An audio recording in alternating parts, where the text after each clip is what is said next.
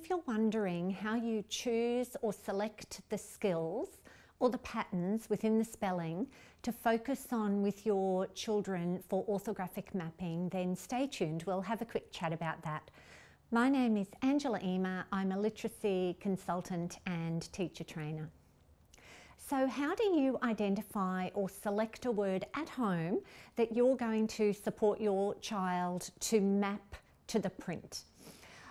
There are a couple of great places you can go. One is if your child brings home, it's often a weekly spelling list. You can use that list to help you to identify the target or focus patterns that your child is working on that week in their spelling program. So a couple of little things that you can do to dig a little bit deeper into that list so that you're not perhaps doing every single word on the list is to firstly review the list when it comes home with your child and ask them to read you the words in the list, and then you take the list and ask if there are any words in the list they think they already know. Now, it can be handy at home to have a little whiteboard.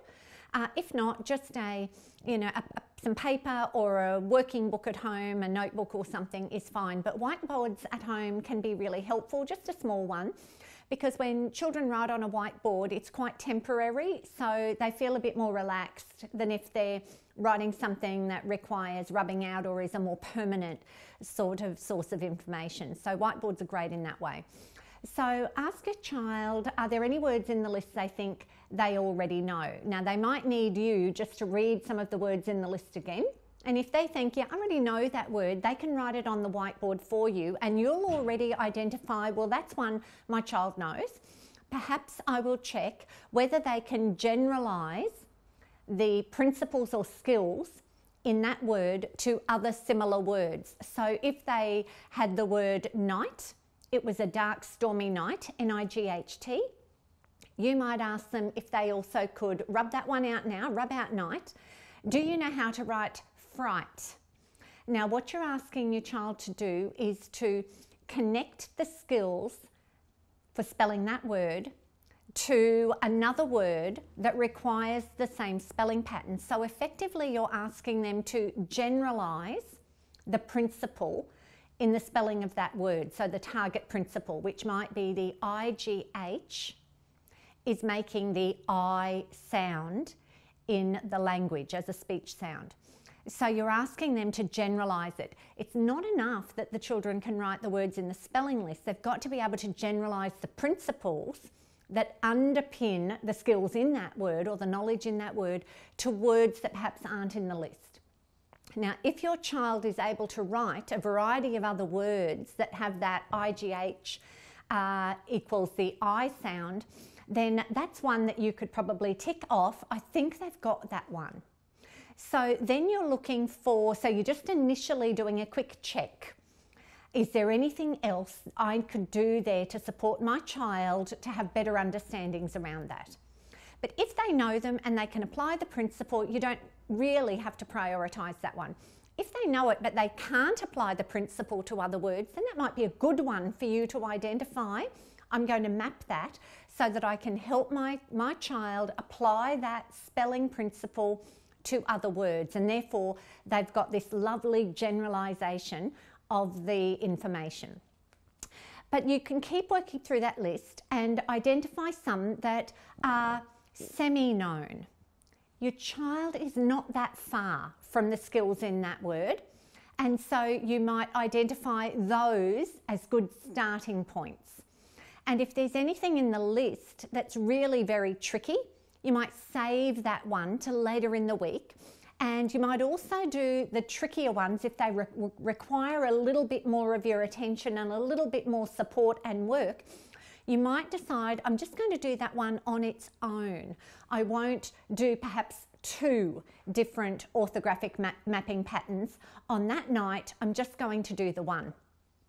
Now, just another little tip if you're using that spelling list is that if you do a pattern or a couple of patterns on the Monday night, then on the Tuesday you always want to start with review. Just ask your child to write those words and similar words if you've got one or two other examples on the little whiteboard before you start any new mapping on the second night.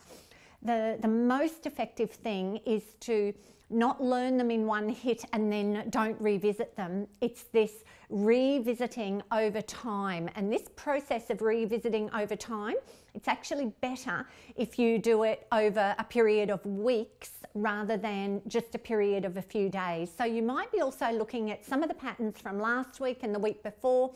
You don't have to test all the words all the time, but just to ask your lovely child to write some of those words periodically over that few week period. We know that that's far more effective at actually embedding that knowledge over time. So that's one place you can go to look for patterns. The other place is some of the nightly reading material that your child brings home. So if you've got a reader bringing home a book like this, Life in the Trees, you might look on the front cover and you might identify the word "the," life in the trees. So that might be a word that you think, look, that word is in the book quite a number of times. It's a word I'm fairly sure my child has not learned yet to write, but certainly they're seeing it a lot.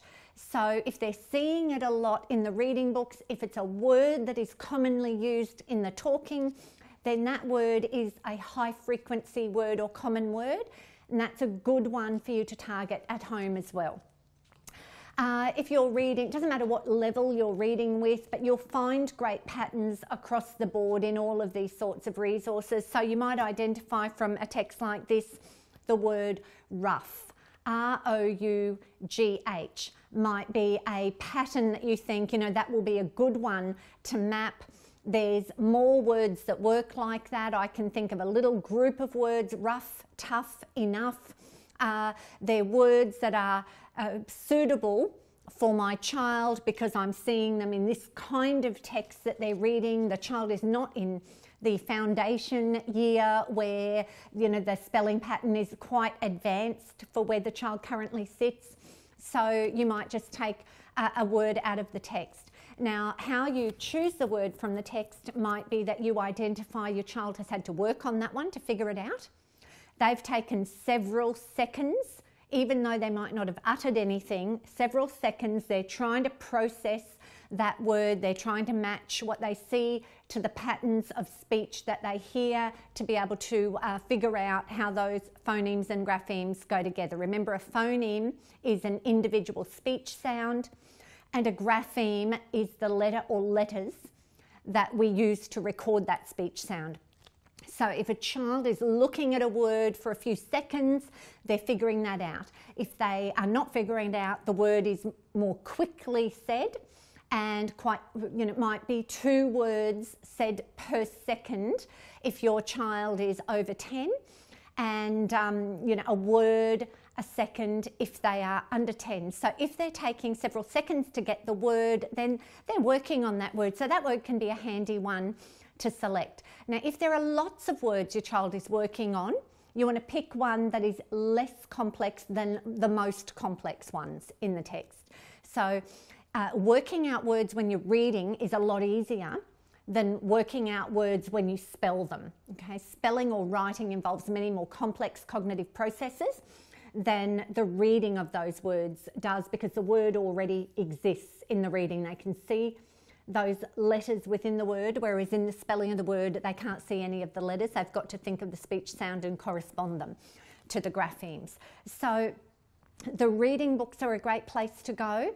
The spelling list is also a great place to go. So anywhere really that there are words and spelling patterns that your child is encountering, and you think, that one I think is manageable for my child. You don't want to make it so complex that they can't get to it.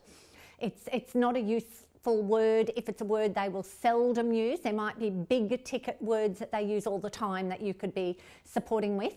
And the other great place you can get some words is if your child writes at home, then you can pull a word out of what they're writing.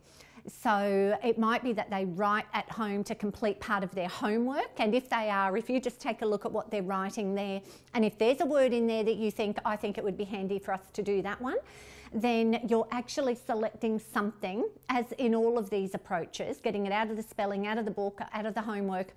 They need that word anyway. So you're not extending the homework for longer to do more things that are not actually relevant to what the child is doing. You want to find things that help from where they currently are and using what they currently do. So I hope that helps.